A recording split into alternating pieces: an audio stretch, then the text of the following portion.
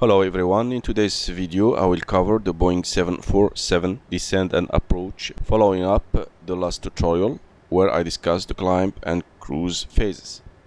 We are about 550 miles to destination and we have received some new weather infos.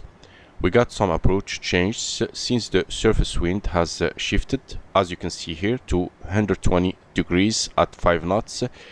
We will be landing at the runway 08 left, so I will fly Canuck 5 arrival for the runway 08 left, followed by the ILS 08 left approach. Now I will put this on my FMC. I open my departure arrival page, then from the approaches list I select ILS 08 left, then from the stars list I select Canuck 5 08 left, then execute. I got the active confirmations for both the Canuck 5 and ILS 08 left. Now I'll step through the legs pages to check for discontinuity.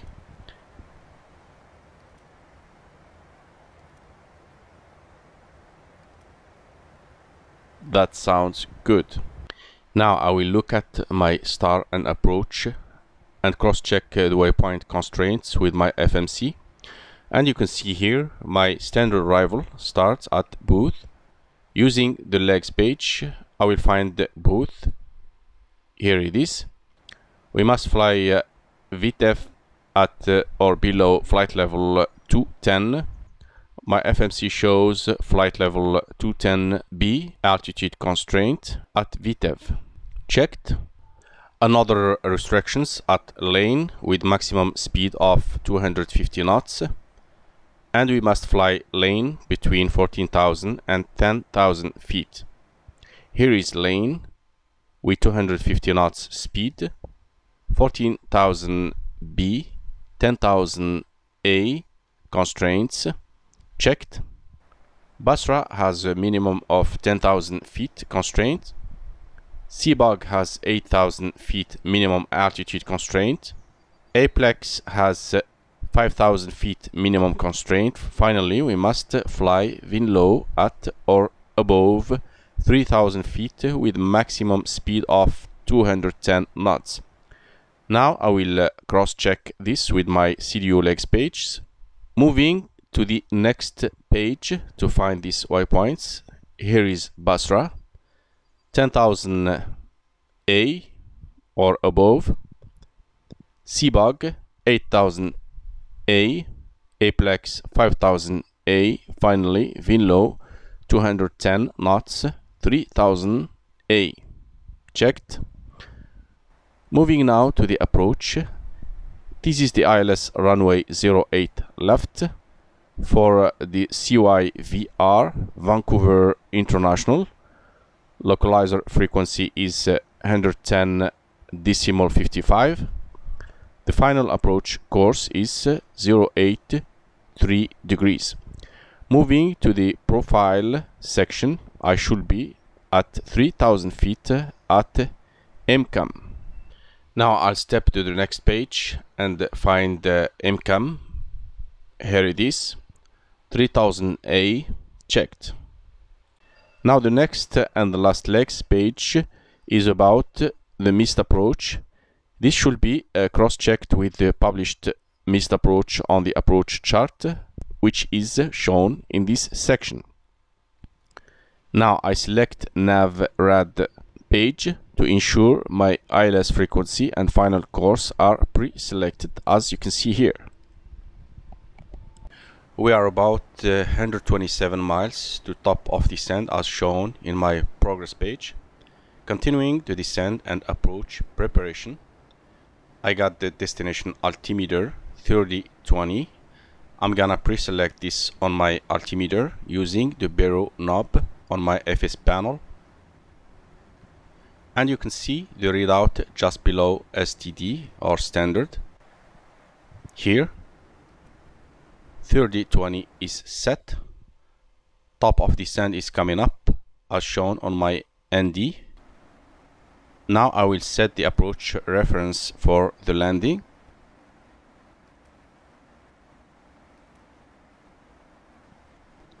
I confirm my ref data on my PFD. Checked. For the auto brakes, I'll be using rate 1. Now we are about 29 miles to top of descent. ATC has cleared me to descend to 10,000 feet. I will set this on my MCP altitude window.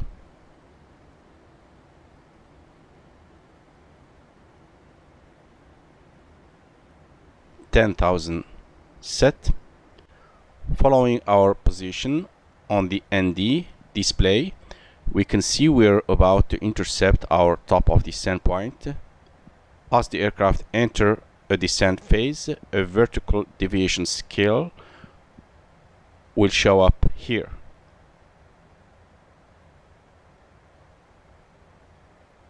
Here we go. The auto throttle mode changed to idle. Now the aircraft will follow the descent flight path calculated by the FMC. I just reached the downwind for the runway 08 left. ATC has cleared me to descend to 3000. I will set this on my altitude window. Then I'll be using vertical speed mode for my descent. 800 will be the rate of descent. I just crossed the 10,000 feet. I'll turn my landing lights on. ATC has cleared me to start reducing my speed. First I check my speed. Up speed checked. Now I go for flaps 1. I set the flaps 1 speed.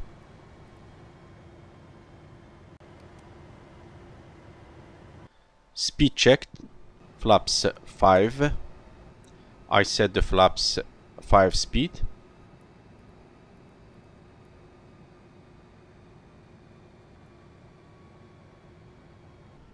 Now I go for flaps 20. Flaps 20 speed set.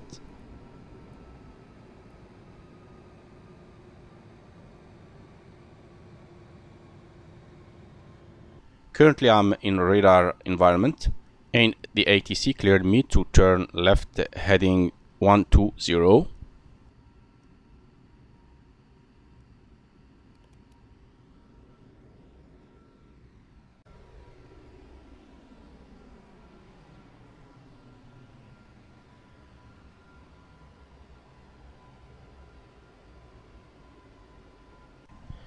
ATC cleared me to turn right heading 140.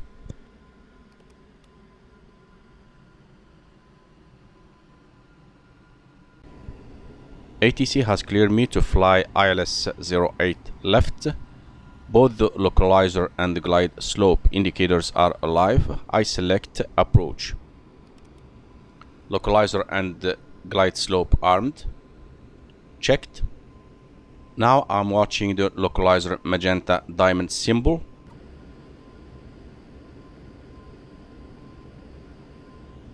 Now it's sliding toward the center, and the localizer green on my FMA. Checked.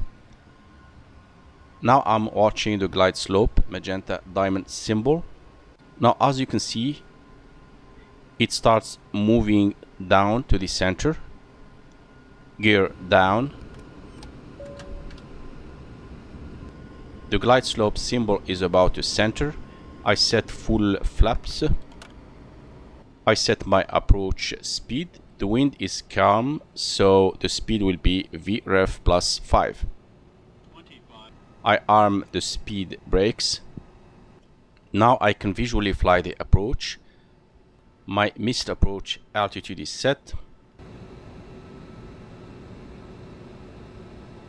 1000.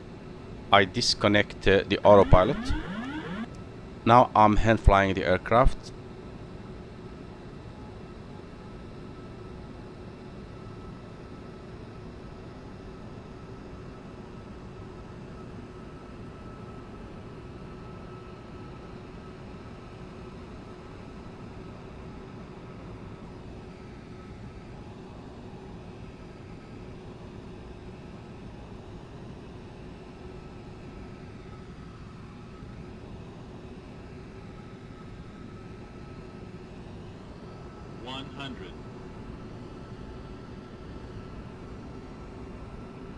50, 30, I start now reducing the thrust slowly to idle.